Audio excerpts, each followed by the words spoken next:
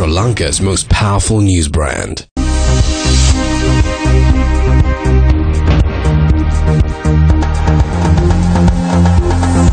May Primetime Sunrise Pravurti Prakashai.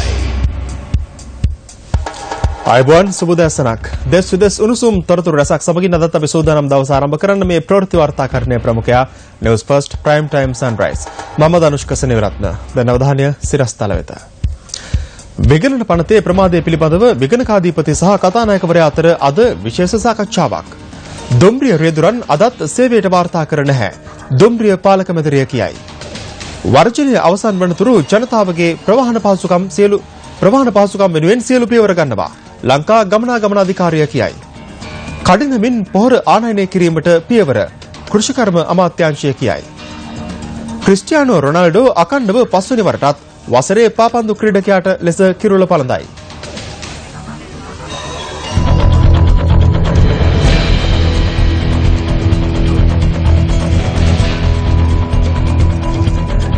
දැන් අවධානය දේශීය ප්‍රවෘත්තියක් වෙත. පොහොර හිඟවීමෙන් ගොවි ජනතාව දැඩිව පීඩාවට පත්වී ඇති ආකාරය නිවුස් ෆස්ට් දිගින් දිගටම වාර්තා කළා. අප කෘෂිකර්ම අමාත්‍යාංශයෙන් මේ පිළිබඳව අදත් විමසා සිටියේ මේ ගැටලු ගොවීන්ට මෙන්ම අවසානයේ මුළු රටටම ගැටලුවක් වන නිසා.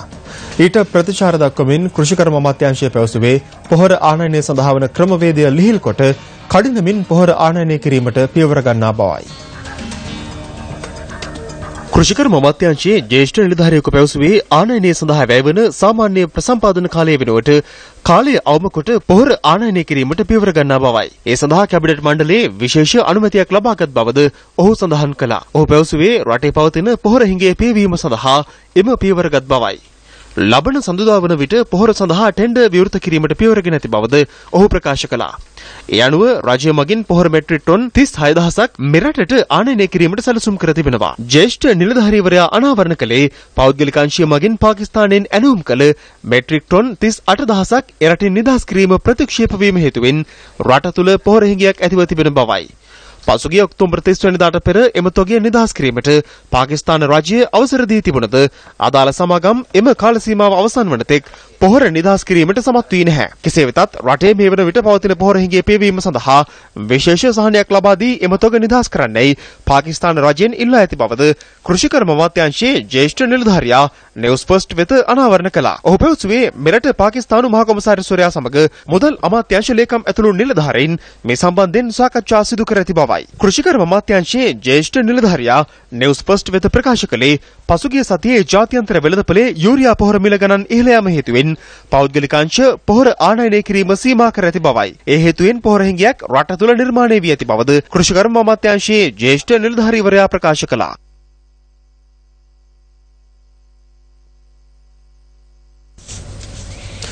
රජයේ විගණන ක්‍රියාවලිය විධිමත් සහ කාර්යක්ෂම කිරීම යහපාලන රජයේ ප්‍රමුඛ පොරොන්දුවක්.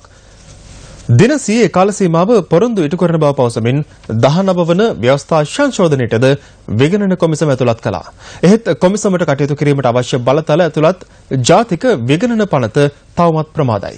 නිවුස් ෆස්ට් මේ සම්බන්ධයෙන් විගණකාධිපති ගාමිණී විජේසිංහ මහතාගෙන් විමසා සිටියා. ඔහු පැවසුවේ මේ සම්බන්ධයෙන් සාකච්ඡා කිරීමට අද කතානායකවරයා සමග විශේෂ හමුවක් පවත්වන බවයි.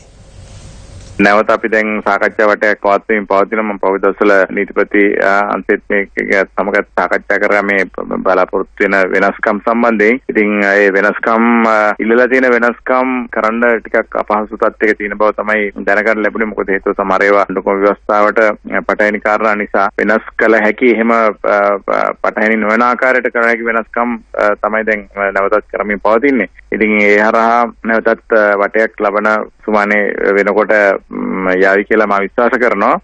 ජනාධිපති ලේකම් කාර්යාලයත් එක්කම කතානායකතුමාත් දැනුවත් කළා. මොකද විගණන කොමිෂන් සභාව තවදුරටත් මේ වගේ පවත්වාගෙන යෑමේ තේරුමක් තියනවාද කියන ප්‍රශ්නේ අපිට නැවත සලකා බලන්න සිද්ධ වෙනවා. මොකද වර්ෂ දෙකක් ගත කරලත් ඒකෙන් ප්‍රතිඵලයක් සිද්ධ වුනේ නැති නිසා අද කතානායකතුමා හම්බුනන් පස්සේ ඒ ගැන සාකච්ඡා කරන්න බලාපොරොත්තු වෙනවා. දුම්රිය එන්ජින් රේදුරන්ගේ සංගමය ආරම්භ කළ වැඩබරචනය තවමත් ක්‍රියාත්මකයි. මේ පිළිබඳව තොරතුරු සොයා බැලීම සඳහා අප මානලික වාර්තාකරු මදුෂාන් චතුරංග කස්තුරිය ආරච්චි අද එම ප්‍රදේශවල සංචාරය කරා. අපි සූදානම් මේ පිළිබඳව වැඩිදුර තොරතුරු මදුෂාන්ගෙන් දැනගන්න අප තුන්වන මැදිරියේ මදුෂාන් සම්බන්ධ වෙනවා. අයිබෝන් මදුෂාන්.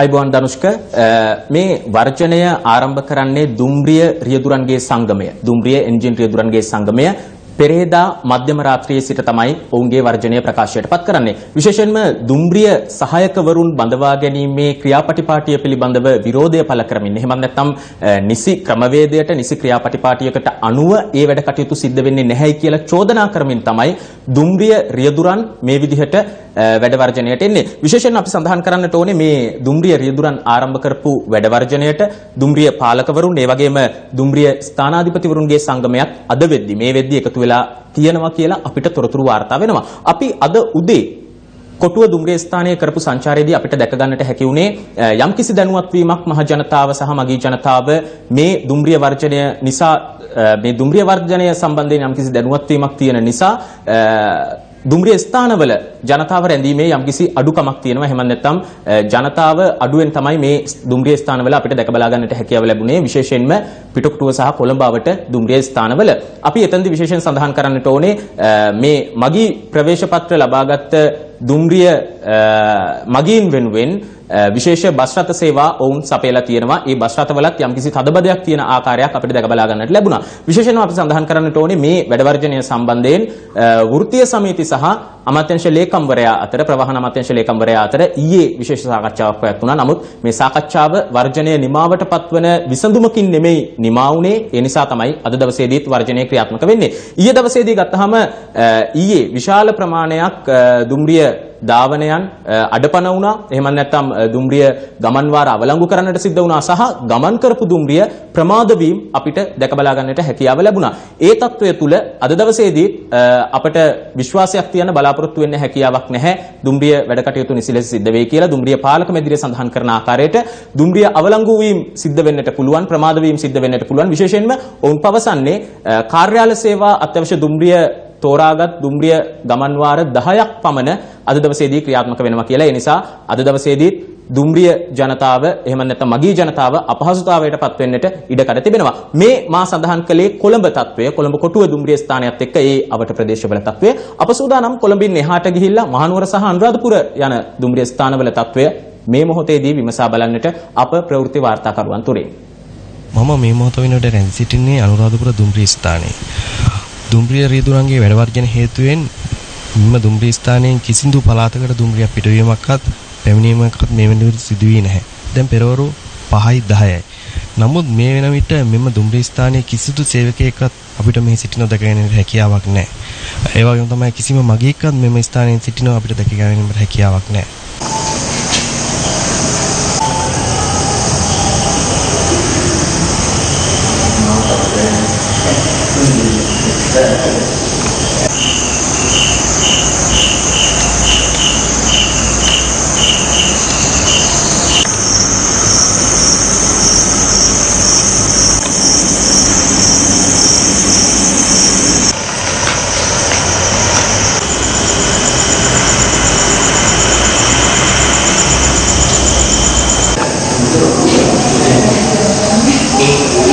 මහනුවර දුම්රිය ස්ථානයේ පාලනාධිකාරියේ මෙහෙයුම් මත අද පෙරවරු 6ට කොළඹ කොටුව බලා එක් දුම්රියක් පමණක් ධාවනය කළා.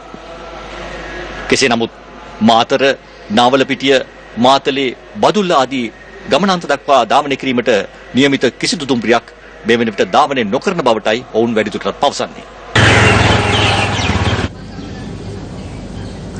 දුම්රිය ගමනාගමනයේ ওই විදිහට අඩපණ වෙලා තියද්දී අපි අද දවසේදී දුම්රිය පාලන අධිකාරියෙන් විමසීමක් කළා මොන වගේ තීන්දුව తీරනද සිද්ධ වෙන්නේ කියලා. මේ මතුව තිබෙන තත්ත්වය පිළිබඳව අපි විමසීමක් කළා. අතිරේක දුම්රිය සාමාන්‍ය අධිකාරී විජය සමරසිංහ මහත්මයාගෙන් මේ එතුමා දක්වපු ප්‍රතිචාරය. ආයුබෝවන් විජය සමරසිංහ මහත්මයා, දැන් මේ දුම්රිය වර්ජනයත් එක්ක රටේ දුම්රිය භාවිත කරන ජනතාව දැඩි අපහසුතාවයකට තමයි මුහුණ පාලේ ඉන්නේ. මේ අපහසුතාවන් මගහැරීමට දුම්රිය දෙපාර්තමේන්තුව විදියට ඔබතුමාලා මොනවද අරගෙන තියෙන පියවර?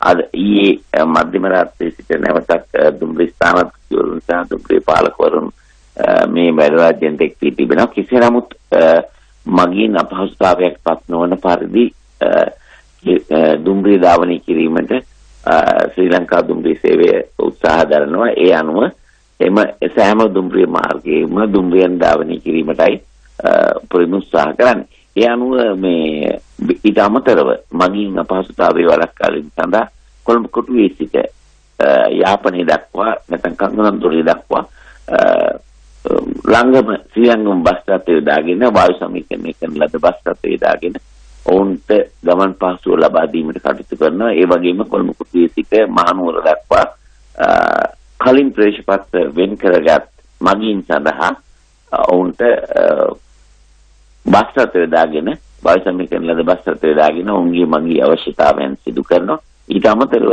තීරම දුම්රිය මාර්ගවල දුම්රිය හැකිතාක් දුරට සැපයීමට ශ්‍රී ලංකා දුම්රිය සේවය කටයුතු සංවිධානය කර තිබෙනවා. ඒ තමයි දුම්රිය දෙපාර්තමේන්තුවේ ප්‍රතිචාරය.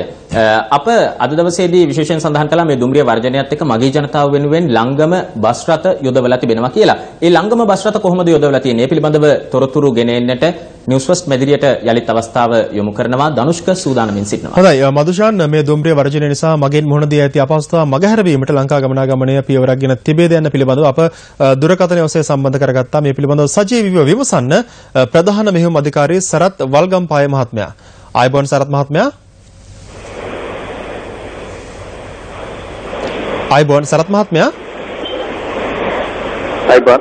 ආයුබෝවන් සරත් මහත්මයා අපිට කියන්න ලංකා ගමනාගමන මණ්ඩලයේ විදිහට මොකක්ද ගෙන ඇති පියවර මගින් මේ මුහුණ දීලා තියෙන අපහසුතාවය මගහැරවීමට?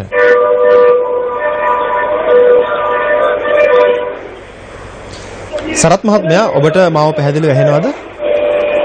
හෙලෝ. ආයුබෝවන් සරත් මහත්මයා. ආයුබෝවන්ට. ඔව් මේ වෙනකොට මගින් මේ සිදුවලා තියෙන මගින්ගේ අපහසුතාව වැළැක්වීම සඳහා දැනට අරගෙන තියෙන පියවර මොකක්ද? අපි දැන්ට ශ්‍රී ලංකාවේ බස් 5900ක් සේවාවට එකතු කරලා තිනවා. ඊට අමතරව දුම්රිය වැඩවර්ධනයේ අපහසුතාවයට පත් වෙන සියලු මගින් වෙනුවෙන් ප්‍රධාන නගරවල තියෙන දුම්රිය පොළවල් වලින් අපේ සේවාවන් වායු සමනය කර හා සාමනය නොකර බස් අත එක් කරලා තියෙනවා. දැන්ට කිසිදු ගැටලුවක් නැතුව මේ මගීන්ට තමුන්ගේ ගමන් පහසුව සපයා ගන්න පුළුවන් තත්ත්වයට අපි සේවාව පවත්වන යනවා. හොඳයි සරත් මහත්මයා අපිට පැහැදිලි කරන්න දුම්රිය වාර ප්‍රවේශ පත්‍ර එහෙමත් නැතිනම් සීසන් හිමි මගීන්ට යම් පියවරක් ගෙන තිබෙනවාද මේ සිදුවෙච්ච අපහසුතාවය පිළිබඳව? දුම්රිය වාර ප්‍රවේශ පත්‍ර නිදහස් ගමන් අවසර පත්‍ර යන මගීන්ට ශ්‍රී ලංකා බස් අතවල අද දින යන්න පුළුවන්. ඒ බලපත්‍රයෙන්ම යන්න පුළුවන්. හොඳයි ඒ වගේම කලින් අපේ සියලුම සේවකයන්ට උපදෙස් දීලා තිනවා ඒ අය රැගෙන යන්න කියලා. හොඳයි ඒ වගේම කලින් ආසන වෙන් කළ මගීන්ට මේ වෙනුවෙන් ගන්න පුළුවන් පියවර මොකක්ද? කලින් ආසන වෙන් කරගත්ත විශේෂ දුම්රිය වලට වෙන් කරගත්ත මගීන්ට වායු සමනය කරලා බස් අතත් සාමාන්‍ය මගීන් සඳහා සාමාන්‍ය බස් අතත් දැන්ට අපි පිටත් කරන්න කටයුතු කරලා තියෙනවා. දැන් කොටුව දුම්රිය පොලේ ඒ සියලු ගමන් වාර වලට අවශ්‍ය බස් අත දැන්ට පිටත් වෙලා තියෙනවා. යාපනයේ මහනුවර අනුරාධපුරේ හා තවත් ප්‍රදේශවලට අපි ඉල්ලන විදිහට අපි බස් අත ලබා දෙනවා ඒ අය. හොඳයි ඒ සම්බන්ධුනේ ප්‍රධාන මෙහෙයුම් අධිකාරී සරත් වල්ගම්පාය මහතා ඔබට ස්තුතියි. ඒ සමගින් ප්‍රවෘත්ති අවසන්. ඔබට සුබ දවසක්. ආයුබෝවන්. Hotline 0144-896-896 www.newsfirst.lk Feedback at newsfirst.lk